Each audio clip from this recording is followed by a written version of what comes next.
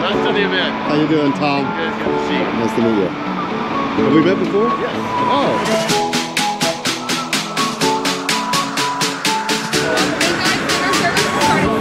Just head to the back. Welcome to the King's Ball.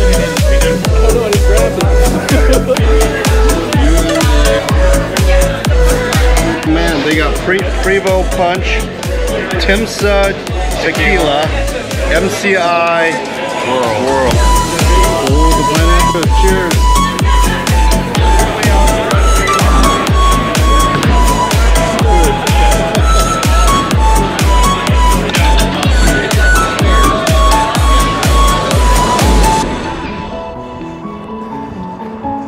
Hey, what's up everybody? Welcome to Raleigh, North Carolina.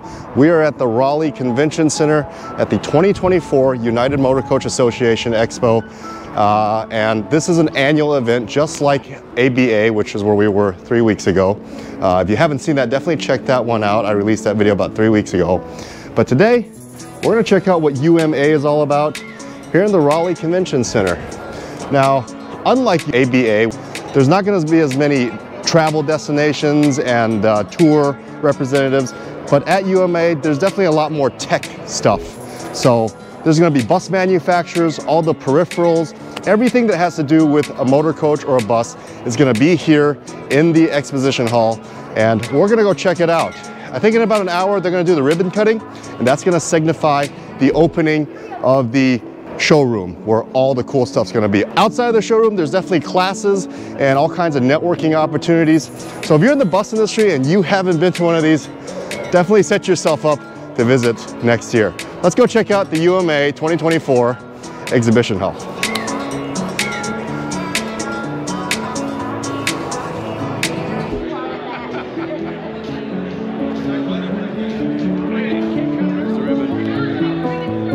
Hi folks, welcome to Raleigh, North Carolina, the home of Expo 41. It's been over 40 years having a great time here. Welcome to Bus Expo. Check it out, it's Josh Henley. Hey, how y'all doing? You guys haven't checked out his stuff. He posts regularly on Facebook, and you drive for Mayo Tours. From Louisiana. Louisiana, okay. From Louisiana. Yeah, and he does some great stuff. He really knows how to show people what our lives are like. And you do a lot of good food scenes too. Hey, appreciate it. Man after my own I love to eat. You guys.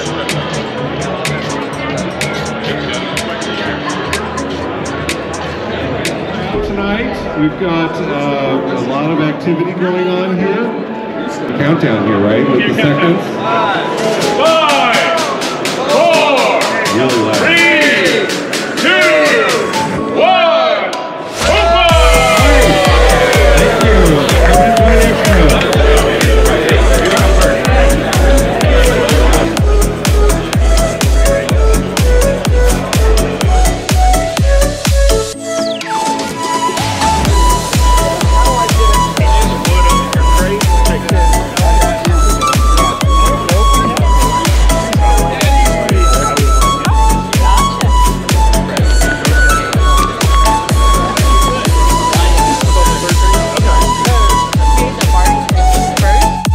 Thank you. Of course, at the tour rider booth, there are pretzels. And there's beer. Of course, some old friends showed up. Yes, Magna and Tom. This time correct. Did I say it right? Yeah, perfect. Together at the same time. You guys practiced that.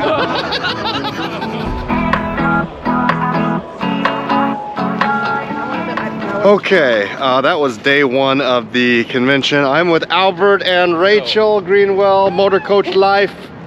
If you haven't checked her stuff out, check out her TikTok channel. But we left the convention. We're gonna get some East Coast Coney dogs at Snoopy's Hot Dogs and More. Yeah, there's dinner at UMA, but I get super overwhelmed and overstimulated after non-stop talking and interacting with people. So right now all I want to do is shove my face full of tube meat and not talk. So with that said, I'll catch you guys in the morning. We're gonna go check out more of UMA's showroom and actually check out the buses. So see you guys in the morning. the next day.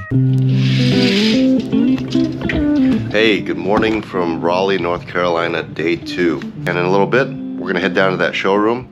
We're gonna interview some people, show you guys around. But first, I'm gonna take a shower and get something to eat. We'll catch you guys in the showroom. You know, I swear, everywhere I go, the cold follows me. It was actually warm yesterday and it's really cold today. I wish I wore a coat. At least it's not snowing like it was in Nashville. Yeah, I mean, you too. Howdy. So Albert ended up coming with me on this trip. And Albert's a systems developer and a photographer and a videographer, and he works for Peoria Charter. Unfortunately, Dennis is on vacation, so he wasn't able to come to UMA with me this time. But also with us is Brandon Hurley, who is a driver trainer for Greyhound, and he happens to live in Raleigh, and he watches my YouTube channel. So when he found out that I was coming to UMA, we linked up. How long have you worked for Greyhound? About 6 years now. 6 years as a driver trainer, and you still drive routes? Oh yeah. Now, what's your favorite bus? Prevost H560. Yeah. Morning. It's too cold to be eating outside. No? Yeah, the sun helps. Yeah, Albert.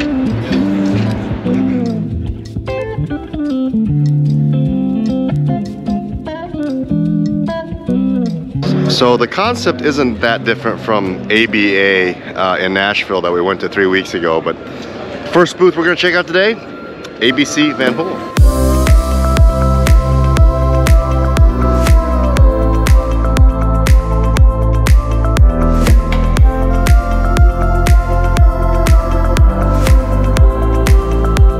In Nashville 3 weeks ago at ABA, I didn't get a chance to interview anyone at ABC. Dennis and I just kind of checked out the bus ourselves. Everyone was kind of occupied, and I didn't really want to bug and bother people. I just didn't want to become a pest, so I kind of left the guys alone. They're probably making bus sales, and that's something you don't want to disrupt. But right now, I have Tom Peebles behind me, the Vice President of Marketing. Let's go check out what this 2024 Van Hool CX45 has to offer. What's up, Tom? How you doing? I'm sorry we didn't get to talk at ABC. Hey, we're all busy. Like I was telling people, the one thing I don't want to do with this camera is to disrupt a bus sale. No, right? No, that's your bread and butter. Right, exactly. Then I won't be back. Exactly. So that's a good plan. That's a great plan, actually. But this is the very bus that you guys had in Nashville. Yeah, we're real excited. So this is one of our 24 models here.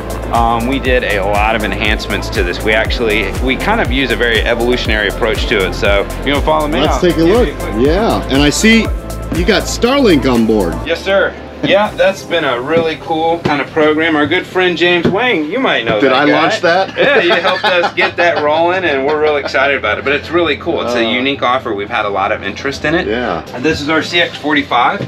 A couple unique things about it. One, it has what we call a modified parcel rack here.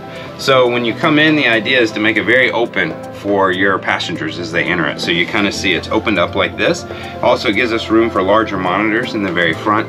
And then we do, of course, a straight parcel rack, an open parcel rack, and then we do a full contour.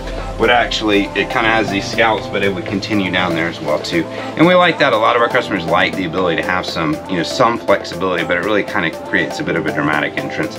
Obviously with our color changing lights here, these are actually just adjusted there on the dash, so you can have any color you want. If you're carrying a team and I don't know, maybe it's NC State, then it might be red, or we might change it to blue if it's UNC. We recently did some other changes too. We've turned our laboratory to the side. It's kind of cool because we have a window in there, and don't worry, you can't see in it. That's the one thing we made sure. But it gives it a lot more room. So I love the fact that the natural light can enter your restroom. And the rear windows are now standard, and of course back here as well too. And we kind of, the thing we really like about it is it tends to your point, natural light, but it kind of opens it up. So it, the idea is let's make every seat a good seat. This particular one has our, our leather quilted seating, and we offer it obviously, in any version you would like. Who makes your seats? These are Keel seats. Keel? Yeah, we have the standard both with an all cloth, a leather insert, and then full leather as well too. Definitely already see the new dash. Love the driver's area. How do you pronounce it? I always say Van Hool, but I love it. The correct way is Van Hool. Van Hool. Van Hool. Yeah. Not Van Hool. Yeah. Van Hool. Yeah. So Van Hool. Don't worry, we get it. Just America. depends on how far south you are. It's really well, and how far east or west. But yeah. So I have a lot of you guys asking, what is going on with the Van Hool TX series? Have you guys stopped making them? They seem to be elusive now. Yeah, we have made so many updates to the CX series that the CX series has really kind of overtaken our TX series. There's many on the road. We'll continue to support all those vehicles, but you're right. The bulk of our focus has really been in and on the CX series. If I wanted to buy a brand new TX today, can I still?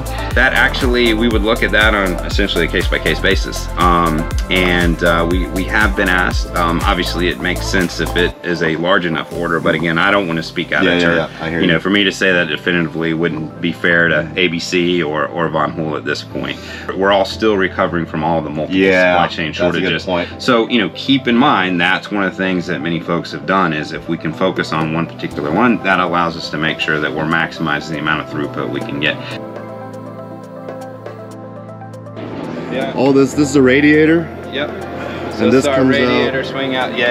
And it's There's a lot of space in there's here. a lot of space. There's like a lot of folks. I mean, if you get a perspective. I can sit in here. Yeah. I joke everybody. It's like, the work on the tractor trailers, they stand in the engine bay. Well, we're close. We added the E-fans right here. This is for the radiator.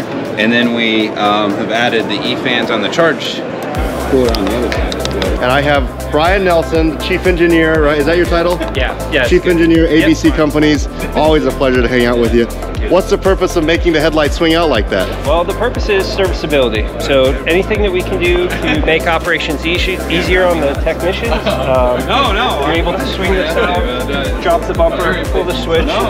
You have access to the ballast, to the headlights, and to the daytime Easy running in, lights. easy out. Yep, that's it. We just finished hanging out at the ABC Van Hool booth. I learned how to properly pronounce Van Hool, but I just want to show you guys. This is our industry. You have people from Prevost hanging out, joking with the people at ABC Van Hool. I mean, even though they're competitors, I love that everybody in this industry just gets along. Prevost Van Hool collaboration here. Heck yeah, I love it. It just shows our industry, our industry is a close-knit one. This is beautiful. For us, it's kind of a new experience.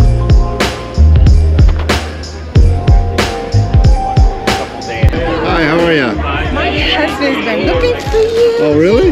Yeah, he watches all of your videos and stuff. That's his new company over here. It's called Pedal Pro. Pedal Pro, okay. And he has watched all your videos. Oh my gosh. He was dying to run into you. Oh my You're gosh. like famous in places. He has been dying to run into you. I will go say hi. Nothing. You was the influence for him to Oh, come really? to this. Oh my gosh. Oh my God, yes. I'm sorry. let me What's calm your down. name? I'm Renee. Well, actually, this is Jasmine. Okay, Jasmine. Yeah. But your name's Renee? Yes. Okay. This is Nice to meet you. Him and my daughter started this, but he's wore her out today. Oh, okay. So you're taking her place. Yeah. So this evening. Hi, how are you? James Wayne, the one and only. Oh my gosh. Mr. Your wife told me all Buzz about it. Geeks or something, enthusiast and Pedal Pro. Hey, look, sorry about your dad, because I lost mine not too long ago. That was rough, yeah. This is our first year at UMA. And this is, we refer to it as a Pedal Pro. And the platform actually sits between the steering column and the seat base. Thornnie Rouse. Yes. Thornnie Rouse, a product that was born from a driver. 13 years. 13 years motorcoach driver.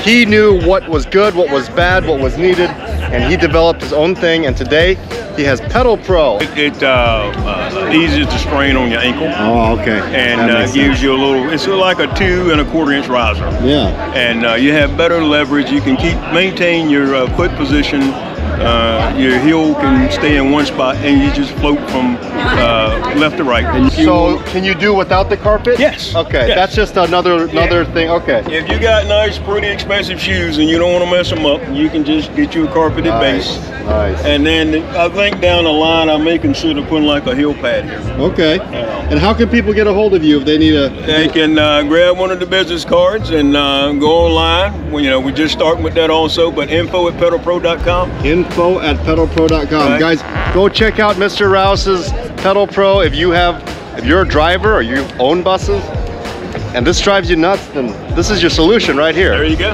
And this came from a person that actually drove a coach. So still driving. Still driving. And you drive for Christian Tours. But Bird Christian Tours going to DC next week. And you guys have Prevost. Prevost, all Prevost. Which is why these are designed for Prevost. But again, we're looking to expand and cover any motor coach for any driver. Awesome. And how soon can people expect MCI? We're probably shooting for the fall. The fall? Yeah, there's some things You'll have we need to work MCI and out. Van Hool That's the plan. And tour riders? Yeah, oh, Mercedes. Oh, nice. I've looked around since I've been here. We don't want to leave anyone out. Thank you so much, yes, sir. Mr. Rouse. Thank you for your time.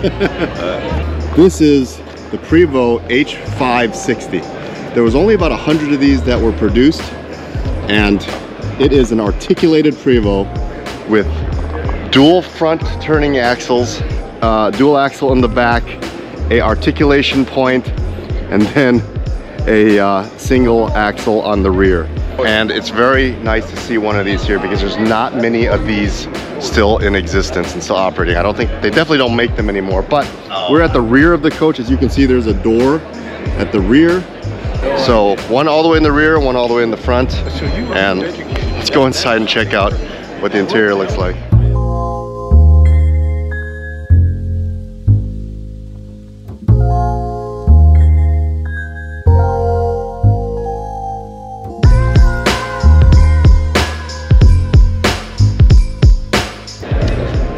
Oh, this brings back memories. We used to have Prevost with the interior steps like this.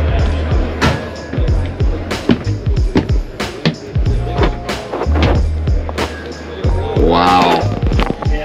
So guys, right off the bat, the dash looks exactly like some of the first generation H345s we bought way back in the day, back in the 90s. I really messed the grid dash panel. As you can see, there's a nice grid pattern, and I think the engineers use that to make it easier to know where to cut in the space. And then I love these dash lights, this old school dash light, the little squares. When I was a kid, I always thought these were buttons, but I've always wanted to push on them. But these are not buttons, they're just old school dash lights. The dash is very familiar. Obviously the ones we had didn't have the add-on camera screen, and this fan I think is also aftermarket. I love that they put the video media deck here for the driver's storage areas. This is not the original configuration. Originally it was there, so I think they changed that. I don't know what this does. This does not look familiar, but this looks like temperature control. Later on added, and this is also different. There was no window here in the regular H345s. I don't think this was added on. This is original to the H560, but yeah, this little extra window for the driver is new. Before, the only view the driver had ended here, so that definitely helps.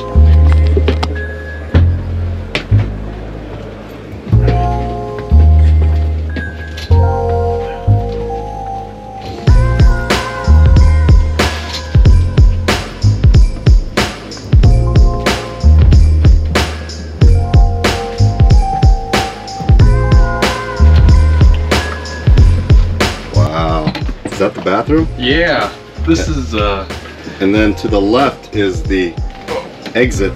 Eventually I'll get up. Careful. Wow, what a crazy configuration. So steps down, that goes out, and if you turn to the right, that's the restroom. So we used the restroom. I gotta admit, it's kind of awkward being with you guys in a restroom.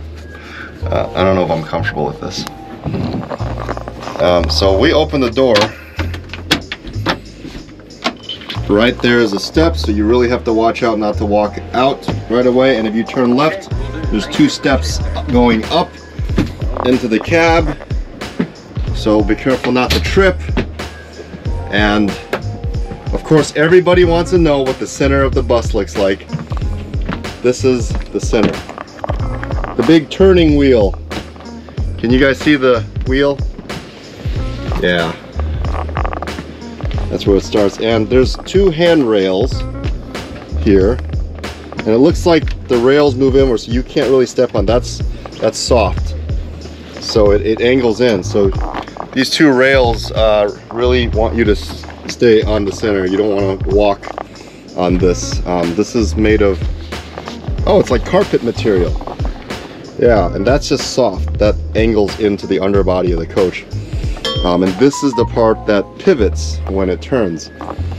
Right to the aft of the midship articulated section are 2 tables and 2 set of seats facing each other. And these look like air filters.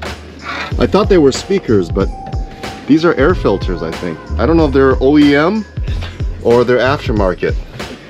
Oh, they're definitely OEM, because the vent, these are vents. Yeah, vents.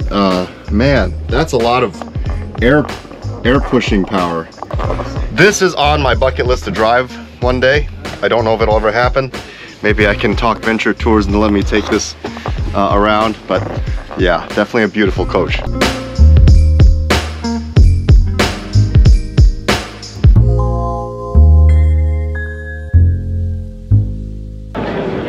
Oh, here it is, guys. Here's the engine.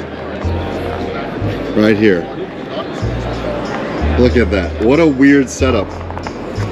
The engine of this coach is right underneath the 3rd window of the passenger cabin. And as you can see, it just goes throughout the middle of the bus. It sits where the luggage would sit.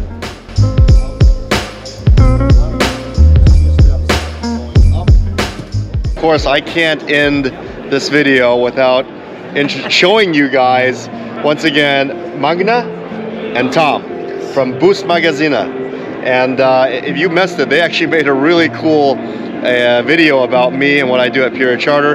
These 2 are from Norway, and you guys live in Oslo?